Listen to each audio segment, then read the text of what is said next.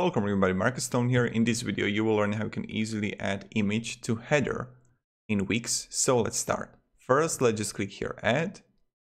You can just click here image. You can upload image here from free images or your own. I'm going to upload my own image.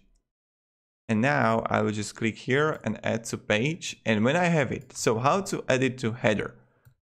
What sometimes happens that if you have the image bigger than the header, you won't be able to paste it. So what you need to do is you need to make it smaller first, and then the button will appear. You need to go to the middle and then just paste it right directly to the header. And then look what happens. You are going to have this orange layout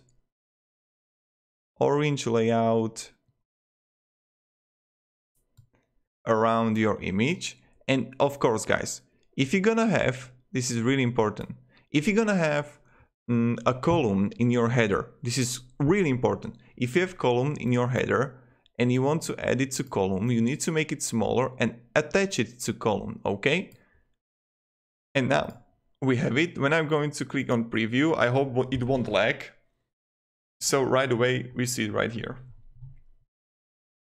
Quite good. It's a part of my header now and also part of my column. So this is how you can add image to your header in Wix. Thank you very much everybody for watching. If you enjoyed this video, you can support me, subscribe, you know how it goes. So thank you, have a great day and see ya. Goodbye.